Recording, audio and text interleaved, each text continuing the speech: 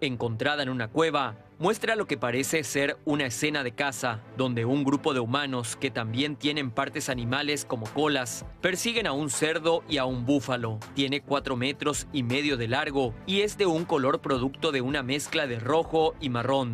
Los arqueólogos indicaron que las imágenes tienen 44.000 de antigüedad. Nunca había visto algo así, es decir, hemos visto cientos de obras de arte pintadas en rocas en la región, pero nunca una escena de caza, expresó uno de los arqueólogos, Adam Brun, a la revista científica Nature, donde el descubrimiento fue publicado originalmente. La composición incluye 2 jabalíes y 4 búfalos enanos, en torno a los cuales pueden verse hasta 8 figuras, mucho más pequeñas que parecen humanas. Algunos de ellos parecen acechar a sus presas con lanzas y cuerdas. La datación de los depósitos minerales acumulados sobre 3 de las figuras de animales indican que se pintaron hace al menos 43.900 años. A juzgar por el color y su grado de desgaste, los científicos piensan que todas las figuras se hicieron a la vez y por lo tanto componen la narración de una historia, la primera de la que hay constancia. El único autor posible de esta sorprendente obra es el Homo sapiens,